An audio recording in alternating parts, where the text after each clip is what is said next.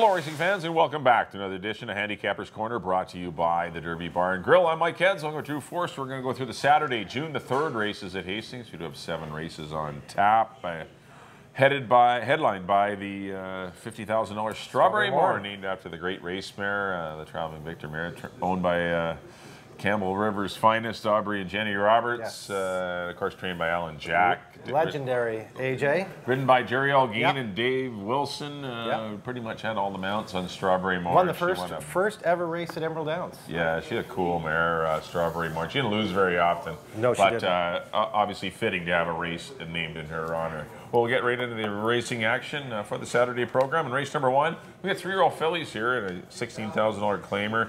5 signed on. We do have 4 winners and 1 maiden. Mayfair Lady is a maiden, tackling some winners in here. I've ended up on the 2 Is It Gold. I don't love Is It Gold, but it just might get a little better trip. Mixed bag, yeah. This horse had a lot of trouble, lost iron half. There's a lot of things that went on last time to contribute to her 3rd place finish last time. And come back with a couple of good works, signaling she's come out of the race good. Jose Mariano Asensio retains the mount from Mark Cluche, who's been going great guns this spring. And I'm going to try Is It Gold to defeat the 3 Sherry Sugar Rush and the 4 Total Offense. Sherry Sugar Rush, it's a pretty big, Enrique Gonzalez jumping aboard and a lot of speed in the race is going to help. This is a big plus for Sherry Sugar Rush. Looks like there's going to be 3 or 4 speed horses in here, and Sherry Sugar Rush might just, mind her own business in the back of the pack, make one run, and perhaps win the money. So I put her in for 2nd. I put the 4-horse Total Defense in for 3rd. Have to respect her on the class drop. Ran against, obviously Allowance Company her first 2 runs. First race was very good. Second race, some struggles after going wide. But she's better than that race. And David Lopez re-rides for trainer Glenn Todd, who got off to a great start last weekend as he resumed his training career. I went 2, 3, and 4 in the Saturday opener. I don't know much to add. I thought Is It Gold ran a valiant race last time, considering that, as you mentioned, she lost an iron in the first turn there. Everything went wrong for her, and she still only got beat 4 lengths, only a length for 2nd. Right. Beat by a very live Jazz Lady. And I got the same 2 bottom horse. I put Total Defense in 2nd. The fact that Glenn Todd thought enough of her to have her in allowance race. Now she drops into a 16 for 3-year-old fillies. She fits nicely in here. And David Lopez riding as good as anybody right now. I got her in the 2nd spot, and I put Sherry Sugar Rush with Enrique Gonzalez aboard. I agree with you. I think Enrique will suit this filly. And in a race where there's lots of speed, it should set up well for her. And the Mike Anderson barn, of course, starting to heat up. 2, 4, 3 for me in the 1st. On to the 2nd. A maiden 8 for 3-year-old and up. Colts and Geldings going 6.5 furlongs, field of 7. I went to the 6 here, speaking of the Mike Anderson barn. Only got beat in neck last time by Nacho out of the Dino Catalunis barn. Nacho got to a fairly comfortable lead, just galloped around there and couldn't quite get to him, but a really good effort trying to run him down. Very live in here. I like Humphrey Ladd right back. I put Flood Watch, the Glenn Todd horse, in here. First start this year, but there's another one. They thought high enough of him that he was running maiden special weights last year. Paid 52 for him in the Washington sale. He was running maiden special weights last year. Something went amiss in his last start, because that was on the 29th of August. We didn't see him again. Shows up here for the $8,000 tag, and usually when they make that kind of drop out of the Glenn Todd barn, they're very tough. I like Flood Watch in 2nd. I put Footman, a horse that obviously fits in here. He's a 4-year-old running against 3-year-olds. Ran against some tough horses last year and fits well in here. Encouraging to see Richard Hamill take them out. 6, 4, and 5 for me. Yeah. I don't love anyone in here. I've gone to Footman. I don't know how much sprinter he is, but I'm going to put him on top. I like the work tab's been excellent. 59 and 4. 6 furlong work, back down to a 5 and 59, and a good snappy half. Richard's been aboard for a couple of those works, and I'll try Footman to defeat Humphrey Ladd. It's always good to take the 4-year-olds over the 3-year-olds, and I'll try Footman over Humphrey Ladd. I put If You Can in for 3rd. For Mark Cluche. This horse had some upside. Works are good, and a couple of his races last year were solid, and and Amadeo's been riding well for Mark. I'm going to go 5, 6, and 3 in the 2nd race. On to the 3rd. This is the Strawberry Moor, the aforementioned Strawberry Moor. Going a mile and a 16th, first chance. Actually, this is the first mile and 16th race of the season. And the 4 Snuggles did a few things wrong in her first up run. And wouldn't load, and wouldn't get to the gate. And took I don't know, just one of those to the gate. That's days where she just almost. But then she got miles back, and then made his miraculous run, then went inside, kind of died on the inside a little bit. You know, when horses are making a run, sometimes diving to the inside deadens their run, or that you know, the action that they had, because you're diving to the inside, the momentum's, and I know she couldn't go outside. There was someone else running there, but Snuggles ran a better than look race, so the horse didn't get beat much for second. I got to take her to defeat Dear Lily, who, you know, we're at Snuggles' distance. Dear Lily, definitely an excellent 6.5 furlong horse. She's as sharp as she's ever been in her life. But, you know, Dear Lily's had, what, 5 races this year. And it was Snuggles first. Snuggles' first start of the year. So I think the tables could be turned here. I put the 2-horse Castellani, who's another one. You know, the mile to 16 is going to help her. All her form in Northern California was long. It's all long. We're not seeing the best of her yet in these sprints this spring, and I think she'll be more of a player in here. I think you need all 3 of them. I went 4, 1, and 2. I got the same horses. I actually put Castellani on top just because Snuggles worries me. It really not wanting to load last time. It took her for a long time to get to the gate. A little alarming. She does seem to be getting a little bit bad at the gate, and that can take a lot out of a horse. So I'm going to try and defeat her. She's going to be her favorite. I'm going to try and defeat her with Castellani. Phil Hall, Peter Redekop, Enrique Gonzalez. These guys have been on fire this year. And as you mentioned, this is a filly that wants to go long. All her California form is going long. And her first 2 sprints here were decent. Only got beat a couple both times. Dear Lily's lights out sprinting. She's very tough to beat. So I'm going to try Castellani. She could win this one. She's ran good enough. Snuggles isn't the Snuggles of last year yet. Yeah. Maybe she will be on this day, and Castellani still has to prove herself here. She only got beat going 1 mile and an 1/8 2 years ago. She got beat 1 1/4 length behind Touching Promise in the Delta Colleen. So she is like a classy enough mare. Yeah. She's just a deadly sprinter. So I have her on the ticket, but I don't like her on top. I do like Castellani over Snuggles. As I mentioned, just worried me a little bit about Snuggles last time with her hesitation to go to the gate. So I put her in second spot. I have Dear Lily in the third spot. I went 2, 4, and 1, but I agree with Mike. I have those 3 for sure in your early pick 4 tickets. 2, 4, 1 for me. On the 4th, a maiden 16,000 for 3-and-up Colts and Geldings, going 6.5, field of 9. I went to the 6 here. He's Gatsby, great second last time behind McCallum. Only got beat a 1/2 length and closed well. And I see quite a bit of speed in here. You have Texas Kid at speed. You have Jackson Teller speed. Liquid Metal speedy. I see a lot happening on the front end, and I think it sets up well for He's Gatsby. Sylvia Gregory could get off the schneid here, and good to see Amadeo Perez stick with him. He's Gatsby on top. Of Colonel Kevin, I put in the first spot. Mike Anderson thought enough of him to run for 25 first out this year. Now he drops in for 16. He's got a race behind his belt. Ran into a pretty tough field there with Catch Me, Sanawar, Kelson. Silvino Morales now climbs aboard. I like that move for Mike Anderson. I got him in the second spot. And of course, Liquid Metal has to be respected in here. Moved forward greatly in his second start of the year. First race, he gets beat by 9, comes back, only gets beat by 4 after pursuing a pretty honest pace in 22-1 and 45-4. And Enrique Gonzalez sticks with him. He's super live in here. I went 6, 9, and 7. Yeah, I went to Liquid Metal. I don't see as much speed as you do. I don't think Jackson Teller is going out there at all. He was really hustled with blinkers on last time to get out there. Yeah, and really did ruin Liquid Metal's chances. Liquid Metal broke well. Almost had a length lead. Couldn't clear, though. Richard got up on the inside and... you know, his horse ended up finishing well back, but Liquid Metal battled on well to be third. Liquid Metal's first start got carried out really wide on the first trip. This horse had some significant issues. He hasn't had a clean trip yet. I don't know if he's going to get a clean trip with Texas Kid in the race. He's maybe have to sit second, relax, and then maybe put that one away. They did run the same day. He ran 14 lengths faster than Texas Kid did, or 14 points faster. Texas Kid ran the maiden special weight on the same day as Liquid Metal. I just think Liquid Metal's the best horse. He's Gatsby capitalized on a crazy pace tool. Did manage to run into the second spot, had every shot to win, couldn't do it. That's the only thing that disappointed me, and he will be a short price. I can see He's Gatsby winning this race for sure. Yeah. But I'm just saying Liquid Metal is probably the better horse, but he must avoid a pace tool.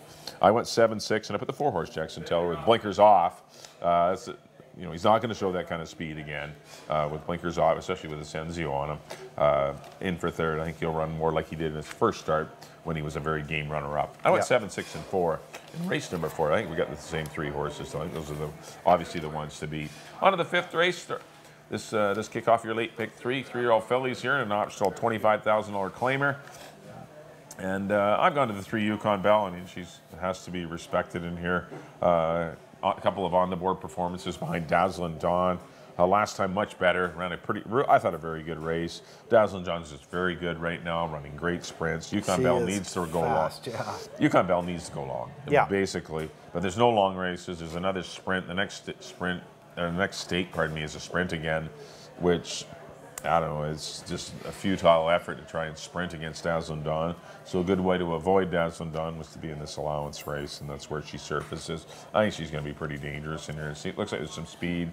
Not that she needs the help, but I think Yukon Bell, your 2-year-old filly champion last year, will be pretty dangerous. But the 6-horse Baby's Got Track is on a nice little roll. Took advantage of a fast pace last time.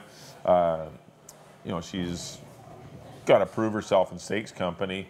Or against the Yukon Bell types, but still, she's got to win, and she's going the right way, and that's a positive, and I think she needs to be respected. And I put the 5 Classic Statement in for third. Good runner-up effort. The Baby's Got Track last time after battling on the pace. Unfortunately, there is speed in here. You got Eco Charge, you got Jazz Lady, Morning Blurs, and Extramarital on the outside. There's a lot of There are gas 4 in here, yeah. solid speed horses in here that are going to make life a little miserable for anyone that wants to be near the head end, but all these fillies seem to need the head end, so we'll see how it works out. But I went 3, 6, and 5 in the 5th. I agree with you. Yukon Bell has run 5 times. Every time she's running a stake, never missed the board. That little dip below, even though it's not her ideal distance. No, she's a better route horse. She's not a great sprinter. She went sprinting last year because she won the sales stake, and it wasn't the timing was right. The futurity, she had a dreadful trip, but that route race was her best race. It was a fantasy, of course, and even in the sales stake, she ran more like a route race, right? Her first start, she laid off it, made a comfortable move, and no surprise that she's a Drosselmeyer winner of the Breeders' Cup Classic. So she wants to go long, but I do have her on top. I would have both, though, because Baby's Got Track ran, she basically just won this race and has proven dangerous at this distance. And as you mentioned, there's lots of speed to set up these two. I do like the closer here. I like Yukon Bell. And Baby's Got Track could surprise.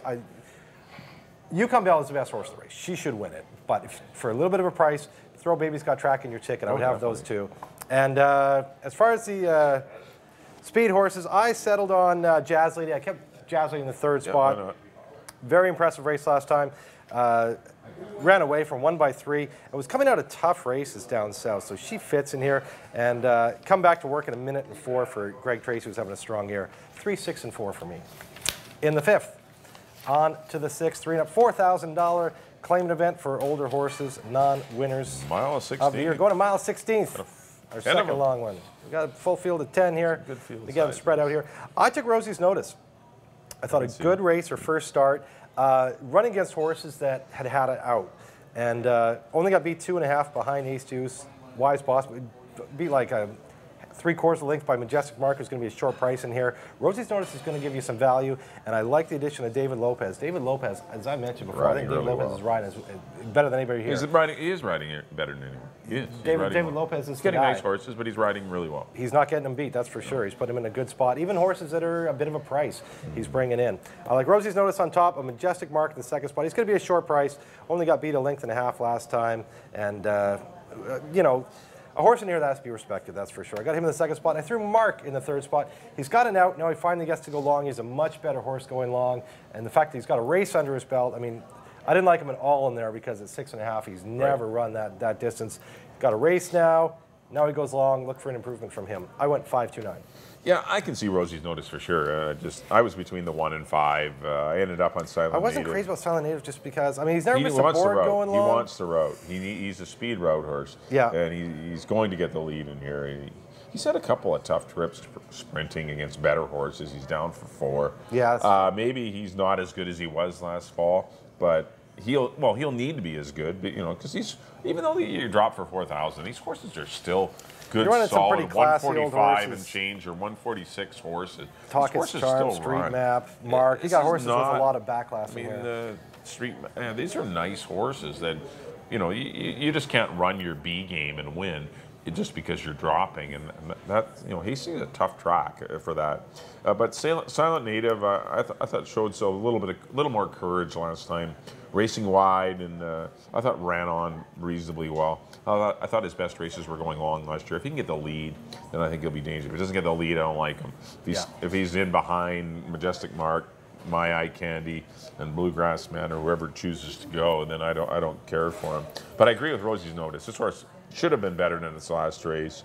Amadeo Perez chooses Silent Native over Rosie's Notice, but I think David Lopez, as you mentioned, riding well. But this horse did have a brutal trip down on the inside. Would have been way better than his 5th place performance, and he's not a sprinter. But his best races are going long. But he's got that race, right? That's perfect. Now he's got the race. Lisa set him up for a good route race, and his best races are going long. How about the 6-horse Street Map? I don't mind this horse at all. Yeah, totally. Silvino Morales and John Snow, they've hooked up with this horse in the past. There could be some speed in here, and Street Map will come running. I thought he ran well last time against No Pace. Milkman Joey had like a 5-length lead after the opening quarter in that race, going in 20 easy fractions. And this horse still did well to be running 4th. I thought it was a good effort. I went 1, 5, and 6 in the 6th. On to the 7th and final race, $16,000 older horses going 6, only 6 furlongs. I missed that. 6 furlongs? Does that say 6? It does say 6. I wonder if it's 6.5 or not. Is that a typo? That might be a typo. I think I gotta get the. I'm guessing it's a typo. I gotta get the cheaters on. Yeah, these horses already ran 6.5. I know, that's odd, but that might be a correction as we get towards final. But as of taping right now, it does say 6, so it doesn't matter. I think it is 6.5. Yeah. But Bluegrass Angus, I think he's going to be tough to beat. I went to Burnham, though. Bluegrass Angus on the class drop, but Burnham had a brutal trip going 6 from the 10-hole last time, and still didn't get beat all that far behind runaway winner or runaway leader. It's in command. He's dropping. I went 5-1-3. Mighty Fraser's always tough. I left out my Born at the Track. I really like the horse, but he is, stepping up and also getting, he's not going to get the same pace scenario we got last time. A comfortable trip. Maybe he can handle it. Maybe he can sit off of Bluegrass Angus after the conflict and sit a good 3rd. I don't know, but if he can do that, maybe he can do it. But I did like Born at the Track last time. Yes, he did. Paid $19, Mike. Nice mutual. Not following back for $16,000. But it's a nice race. There's a lot of nice horses in here. And this race came up like a bit of a 25 with there's some pretty nice little colts. I went 5, 1, and 3. I went Burnham. I think Burnham's the one that will. He come back to work really well after that race. He just had no chance from the 10-hole going 6, and I thought he was his performance was quite admirable in defeat in that race going that short distance. I left out Lassie's Reward too. That was another one that I know another really one's live. well. They're behind Born at the Track. But I know. Yeah, tough race. Good race. You got horses that are in form, like Born at the Track and Lassie's Reward. Quite a few other ones that are out of form. And that are a little classier. Where do you, how do you weigh that? And that's the difficult part. This was a tough one. This is a race where I would go deep because you go through it. Bluegrass Angus can win. After the conflict can win. Mighty Fraser can win. Royal Briar's been tough at 16 in the past. Burn and Born on the Track. Pfeiffer, Lassie's Reward. You can make a case for all of them. I landed on the same horse as you. Burnham. Anytime this horse runs for 16, he's deadly. He's got an out. As you mentioned, it was a brutal trip. It was for 25, and it was going to 6 furlongs from the 10-hole. It's a death sentence from the 10-hole. That's miserable. With an off-the-pace horse. No, it's absolutely miserable. You have no position. Yeah, no, it's miserable. So I like him coming back for Mike Anderson. As I mentioned, Mike's barn's starting to heat up. Our leading trainer the last couple of years. I do like Burnham a lot on top of Mighty Fraser. This horse has ran 2 great races, both at 16,000 for trainer Sandy Gann, in for 16,000. Again, as we mentioned, Red Hot David Lopez, course aboard for him. For my 3rd horse, I don't mind Pfeiffer. Mark's horses are running good right now. He's a cool horse. 3rd in that same race that Burnham comes out of. And in for 16,000 for the first time, and Amadeo Perez, who had options in here, sticks with him. But yeah, a tough race, a race where you want to take a lot of them. I went 5, 3, and 7 in the nightcap. That'll do it for our analysis of the Saturday program. Up next on screen will be picks. There Mike, we go. as always, you're up first. Grab your glasses. I got the small prints. Oh, yeah, you do. Back in race number 1, I went to the 2, Is It Gold? 2, 3, 4 in the Saturday opener. Race number 2, went to the 5 Footman. Hoping he can sprint. 5, 6, and 3 for me in race 2. Race number 3, 1 to the 4, Snuggles. Get back on track. Snuggles, I think she can. And the 1, Dear Lily for 2nd, and the 2, Castellani for 3rd. Good, excellent feature race, though, the Strawberry Morn. Race number 4 to kick off the late win 4. I went to the 7, Liquid Metal. 7, 6, and 4. Race number 5, I went to the 3, Yukon Bell. Over the 6, Baby's Got Track, and the 5, Classic Statement. Race number 6, I went to the 1, Silent Native. Over the 5, Rosie's Notice. 1, 5, 6 for me. And the 7th and final, as we just mentioned, went to the 5, Burnham. I'm going to go 5, 1, and 3. Up next will be my picks. There we go. Back in the first, I went to the 2, Is It Gold? I agree with Mike.